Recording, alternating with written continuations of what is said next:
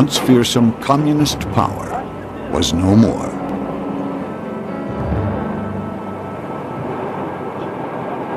When I think about the fate of socialism, and when I think about the fate of socialism in other countries where it still supposedly exists, for example, China, I always remember this 1980s experience in Russia. You go to a small corner, very quiet, and whisper there, freedom. And suddenly it echoes all over the place, freedom, freedom, freedom, and you can't stop it. It's like an avalanche. That's my impression of this era. With the fall of the Soviet Union, the era of totalitarian socialism effectively came to a close. But did the collapse of communism mean the end of socialism? The fall of communism at the end of the 1980s, celebrated at the time as a great victory for the right and for capitalism and for a defeat for socialism, actually, I believe, for socialism in the West was a huge liberating moment, because from that time you were free of that contamination. You were free of that guilt by association. You had to be taken on your own terms, and that deprived the right of a major chunk of its armory. Social democratic parties were making a comeback across Europe. By the late 1990s, they governed 12 of the 15 states in the European Union. But many of these parties looked less and less like the socialists of the past. I do hereby declare that Anthony Charles Linton Blair has been duly elected. The most daring to revisionist was Britain Tony Blair, who led the Labour Party to victory in 1997 with a landslide vote. The party, as Blair recreated it, is a far cry from the party of Attlee. We always said that if we had the courage to change, then we could do it, and we did it. What we wanted more than anything else was to be back in government, and it seemed that Tony Blair would do that by making what amounted to a clean start. Many Labour Party people did not realise how much of social democracy he intended to abandon.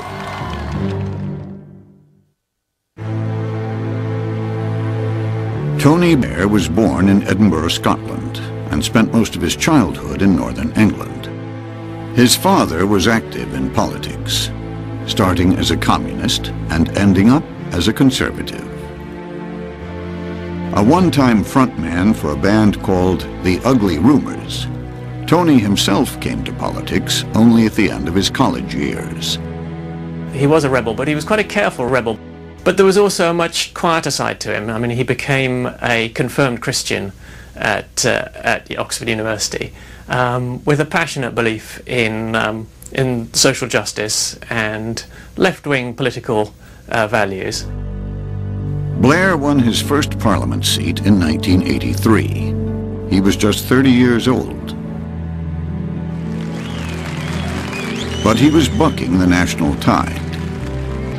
Margaret Hilda Thatcher, Conservative Party... Labour's fortunes were near the lowest point ever.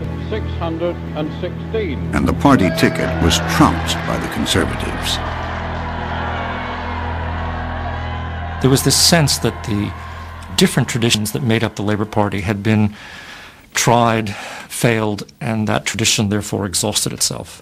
So people like Blair, in a sense, had reason to think that they should remake the party from top to bottom. 57%. In 1994, Labour leader John Smith died of a heart attack. I therefore declare that Tony Blair is elected leader of Labour. The party turned to Blair. This man, our new leader, has got what it takes. He commands moral authority and political respect. He has the energy and vitality to win people over to Labour. And he scares the life out of the Tories.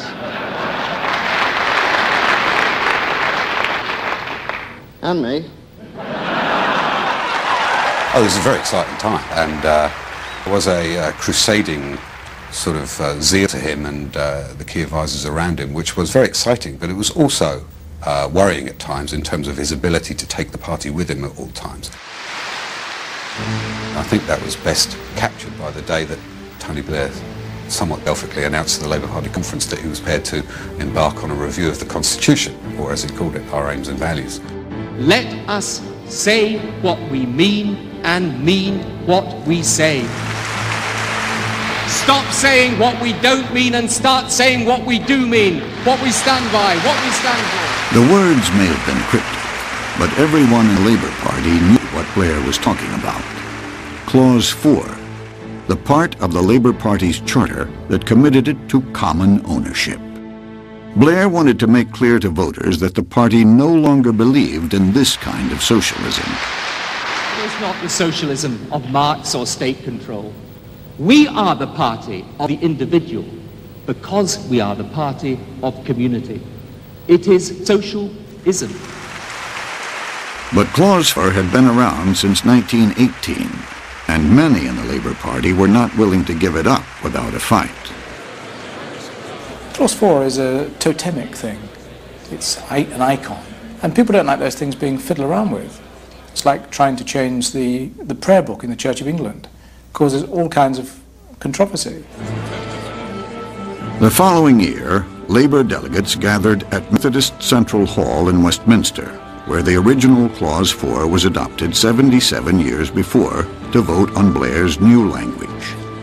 For the new Clause 4, 65.23% against 65% were in favor.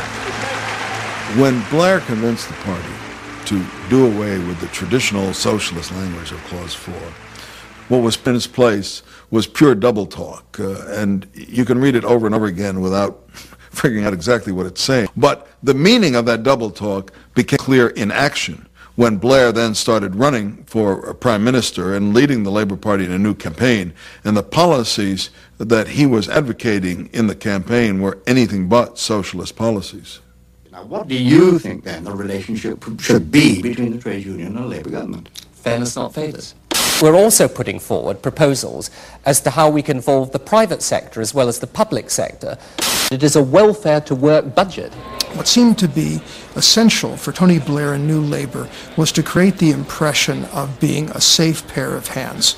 And the approach really boils down to several things. First, distancing the Labour Party from the trade unions. Second, appealing to middle-class swing voters who otherwise were voting conservatives. And finally, and most generally, making peace with the business world, with the British markets and with capitalism.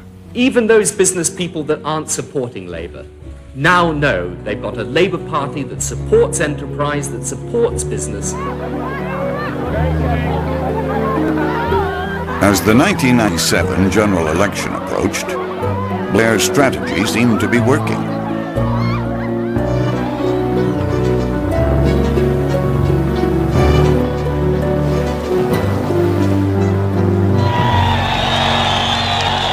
By the evening of May the 2nd, 1997, the votes had been counted. Labour rolled to its largest win ever, even topping Attlee's record victory in 1945. All over this country, there were people that were crying out for a sensible, mainstream, moderate alternative to the Conservative Party. Today, enough of talking. It is time now to do. Thank you. Blair easily won re-election in 2001. But his policies led many to wonder whether the Labour Party was still a socialist party. Yeah, the Labour Party is a socialist party. The only problem is these days we're not so sure what socialism is.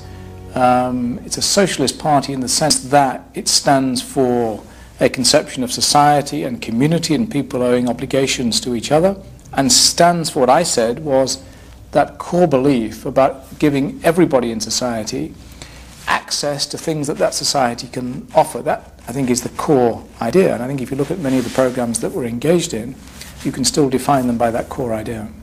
The Prime Minister would say that New Labour was a redefinition of socialism. I believe it's a rejection of socialism. I believe that many things in the Labour Party's policy needed to change to meet the demands of the modern world, but I thought we ought to hold tight to our basic principles and see how those basic principles could be applied in the modern world. The Prime Minister has abandoned the basic principles. How you feeling? Socialist or not, Blair's approach was catching on. Eventually, as many as 14 social democratic heads of state from Europe, South Africa, and New Zealand embraced similar policies. As they talked about the importance of inclusion and a social safety net, they increasingly acknowledged the necessity for capitalism.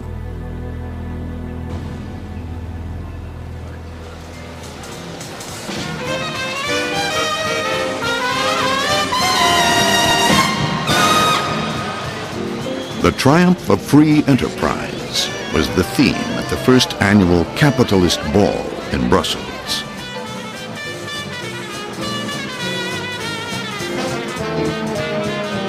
Revelers from around the world gathered on the floor of the Belgian Stock Exchange to celebrate capitalism.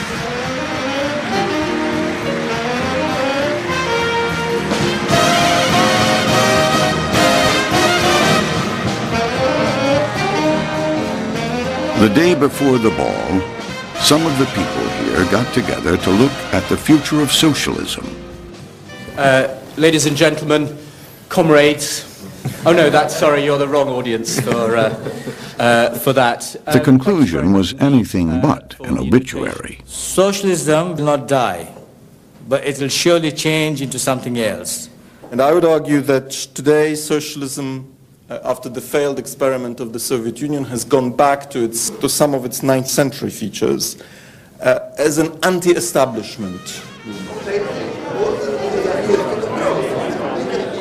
I don't believe that socialism is dead because I don't believe that the impulse which drives people towards the left, the desire to control, meddle and interfere in other people's lives, can ever die.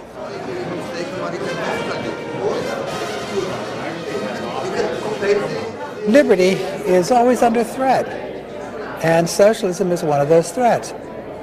And yet there's something dynamic and moral in the heart of socialism as well. It's that ambiguity that keeps the thing alive, and it makes it always a danger.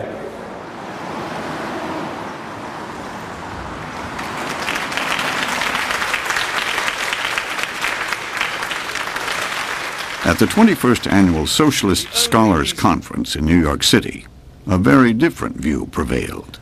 We think that the break of the Soviet Union and the fall of the wall affected all the left.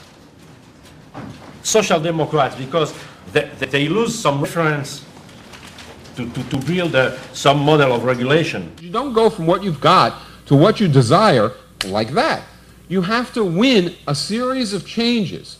It's a mistake to equate the failure of particular socialist parties and regimes with the failure of socialism or the end of socialist values or vision. They're a reflection of the fact that they were trying to build institutions at a certain point of time in a certain part of the world. And it was to be expected, given the dynamism and power of capitalism as a system, that the first attempts to build institutions to overthrow it would not be the perfect ones.